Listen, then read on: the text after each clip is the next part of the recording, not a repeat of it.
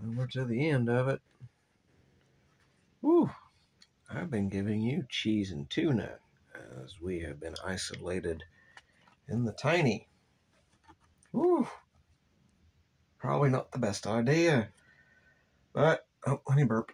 Hang on, sorry. Oh, excuse me. Oh, I'm so sorry. I am not smelling like a spring fresh rose. Anyway, let me get a little more comfortable here. I think I am back. Yep. He pushed the picture out of his mind. It was a false memory. He was troubled by false memories occasionally. They did not matter so long as one knew them for what they were. Some things had happened, others had not happened. He turned back to the chessboard and picked up the white knight again. Almost in the same instant, it dropped onto the board with a clatter. He had started as though a pin had ridden into him.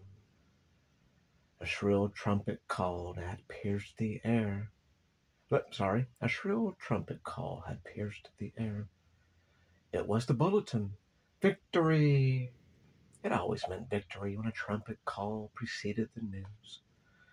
A sort of electric thrill ran through the cafe.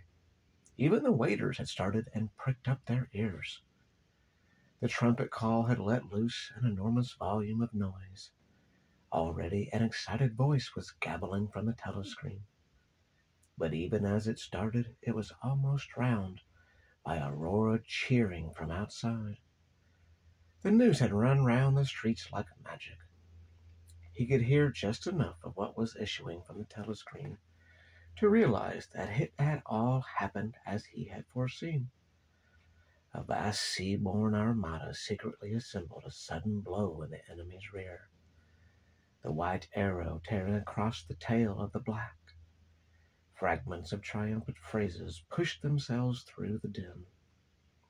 Vast strategic maneuver, perfect coordination, utter rout 500,000 prisoners, complete demoralization, control of the whole of Africa, bring the war within measurable distance of its end. Victory, greatest victory in human history. Victory, victory, victory. Under the table, Winston's feet made convulsive movements. He had not stirred from his seat, but in his mind he was running, swiftly running. He was with the crowds outside, cheering himself deaf. He looked up again at the portrait of Big Brother, the colossus that bestrode the world, the rock against which the hordes of Asia dashed themselves in vain. He thought how 10 minutes ago, yes, only 10 minutes ago, there had still been equivocation in his heart as he wondered whether the news from the front would be of victory or defeat. It was more than a Eurasian army that had perished. Much had changed in him since the first day in the ministry of love. But the final indispensable healing change had never happened until this moment.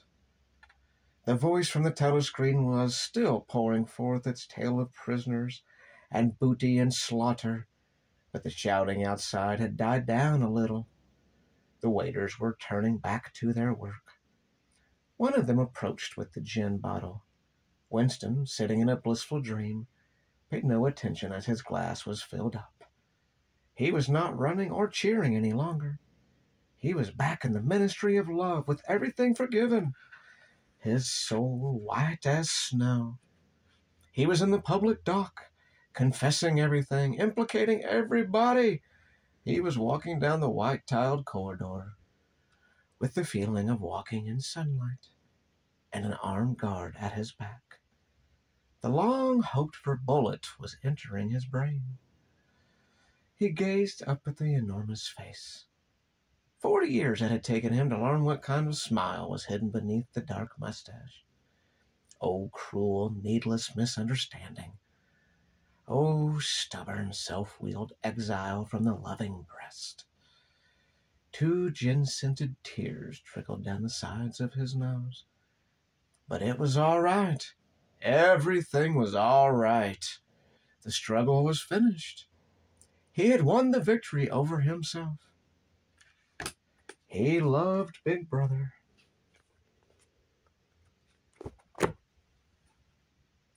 All right, Doozy. I think we'll start Stephen King Blaze next time. I don't know if you'll like as much as you did 1984. But I do enjoy you doing the purr thing as I read to you. It's not so alone.